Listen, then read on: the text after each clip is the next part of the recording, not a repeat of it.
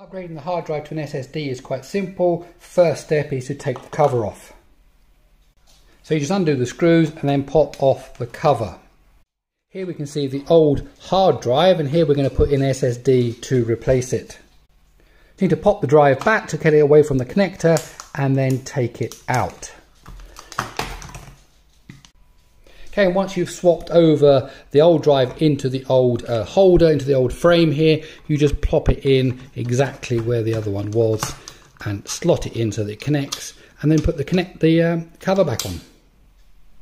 Of course, it's important to remember this drive had everything on it, operating system and your data. This drive is completely blank. You're going to have to reinstall your operating system on it and put your data back on there if you need. Now, I show more about this in the full video that I have here on my YouTube channel.